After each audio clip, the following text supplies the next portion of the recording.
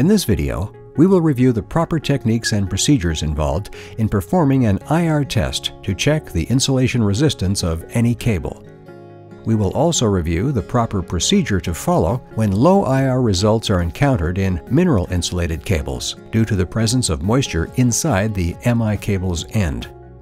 IR testing is conducted using a megameter set to 500 volts DC, and it tests the integrity of the cable between the conductors and the copper sheath, between the conductors, and between the outer sheath and inner shield, depending on the type of MI cable. Let's get started. First, check the cable. Note that the ends may need to be prepared to allow insulation resistance readings to be taken. Now, set the megameter test voltage at 0 volts DC or off. 2. Connect the positive or earth lead to the cable sheath. 3. Connect the negative or line lead to the conductor. 4. Turn on the megameter and set the voltage to 500 volts DC. Apply the voltage for 1 minute and wait for a reading. Note: a change in the reading indicates there is a short.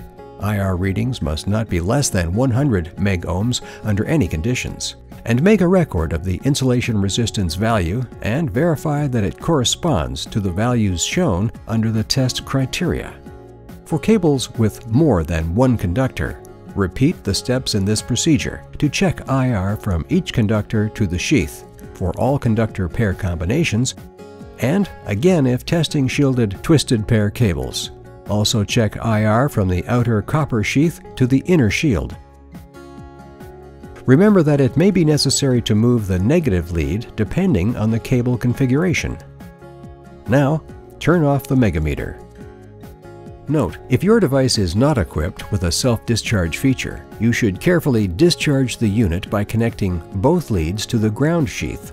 Also, since the cable has the potential to store energy, the cable should also be discharged by connecting the bus wires to the ground sheath. Now, if your cable's IR readings are low, it means that moisture is present at the end of the cable and it must be dried out. To do this, use a propane or MAP gas torch with a large flame and heat out the cable beginning 12 inches 30 centimeters from the end. Use a short sweeping motion of the torch and gradually move the flame towards and past the end of the cable. Heat only about 2 inches 5 centimeters of cable at a time, repeating 4 to 5 times. PYROTENAX copper sheath cables should be heated to a blue color. Take care not to overheat any particular area of the cable sheath, as this could damage the cable. And do not sweep the flame in the opposite direction, as this will drive the moisture back into the cable. Also, if you heat toward the end of the cable too quickly, you may skip over the moisture and drive it further back in the cable.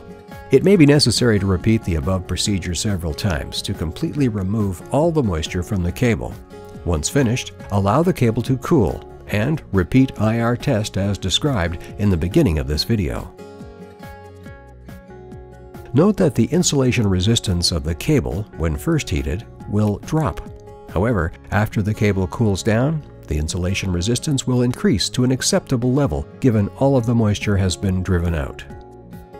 When IR readings are satisfactory, immediately terminate the end of the MI cable, or a delay can cause the IR to drop, and the cable must be retested prior to terminating the end.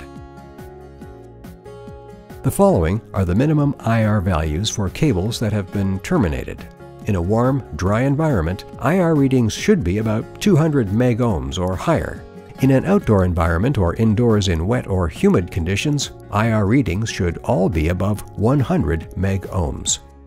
Similar cables exposed to similar conditions should all have IR readings in the same general range.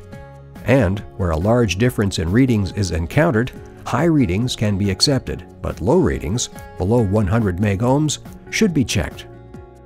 Refer to the installation instruction manual provided with your termination kit for further details on IR test values.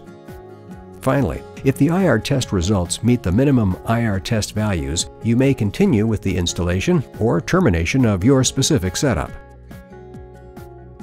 For further assistance and product support, please contact nVent Support at 1-800-545-6258 or visit nVent.com/PYROTENAX.